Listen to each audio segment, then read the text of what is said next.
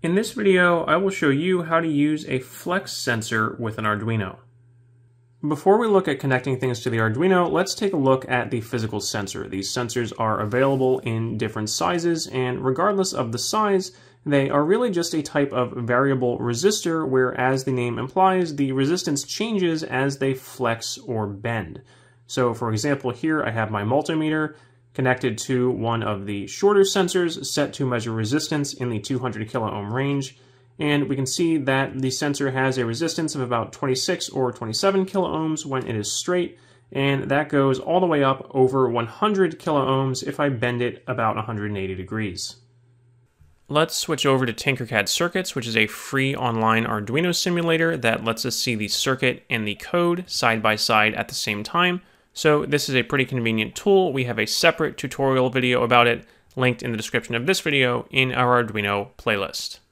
To connect the sensor to your Arduino, it is important to remember that an Arduino cannot measure resistance directly. Its analog input can measure a changing voltage.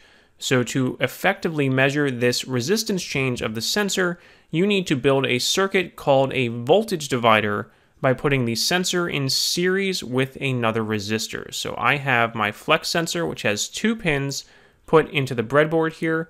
One of those pins is connected to ground, but the other pin is connected to a large resistor. The exact value that works best here is going to depend on the resistance range of your particular flex sensor, but very roughly speaking, something in the 10 to 100 kilo ohm range is a good starting point.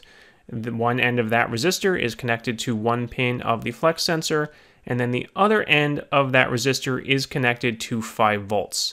This forms a circuit called a voltage divider, which divides the 5 volts from the Arduino and creates a changing output on the middle pin here that goes to one of the Arduino's analog inputs. So as you will see in a minute, as the sensor bends, the voltage at this pin will change, and that gets read by the Arduino. We can see that here. If we connect a multimeter in the simulator, we see when the sensor is straight, we are getting 1.15 volts on that pin. But if I bend the sensor in the simulation, that voltage changes. And as you'll see in the code in a minute, we are going to read that changing voltage using the analog read command for one of the Arduino's analog inputs.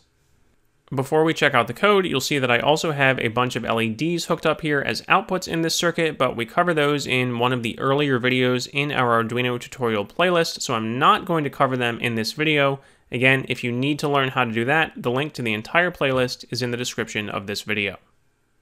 Now let's take a look at the code. I will put a link to this Tinkercad circuit in the video description so you can copy and paste the code if you want, but for now I'm going to go through it line by line and explain how it works. So first we declare variables for the sensor. We have one for the sensor pin and one for the sensor reading. Then we have variables for all of the LED pins. And in our setup function, we set those LED pins as outputs using the pin mode command. And we initialize serial communication so we can look at our sensor reading in the serial monitor. In our loop function, we read the sensor value using the analog read command, and then we print that variable to the serial monitor. And this is going to be useful for calibrating your sensor depending on what you want to do with it. So you should do this with your physical sensor, not in Tinkercad, since your sensor's resistance values will probably differ from the one in this simulator. But you can bend the sensor and look at the output on the serial monitor, and that is going to help you decide what thresholds to use in your code for activating things with the sensor. In this example, I am controlling this series of 5 LEDs, but you might be doing something else like controlling a motor or printing out variables to an LCD screen, all of which we have tutorials for in our Arduino playlist. But in this case, I want to turn on these LEDs successively as I bend the sensor farther, so I have a series of if statements with different threshold levels to turn on certain LEDs. So for example, if I bend the sensor really far, and that variable goes all the way above 500, then I'm going to turn on all 5 LEDs, but as the value gets lower, I only turn on a few of the LEDs until if the value is all the way down here below 300, then none of the LEDs are on. And again, doing some trial and error with bending the sensor and looking at the output in the serial monitor is what allowed me to choose these thresholds in the if statements so the LEDs turn on at the proper time as I bend the sensor.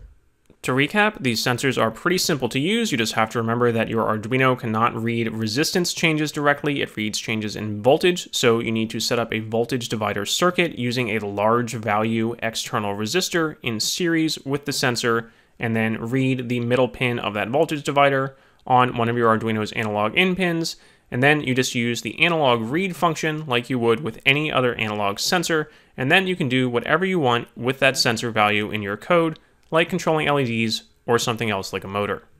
We hope you found this video helpful. You can check out our YouTube channel for many other Arduino tutorials, and for lots of cool science and engineering projects you can do with an Arduino, visit our website, www.sciencebuddies.org.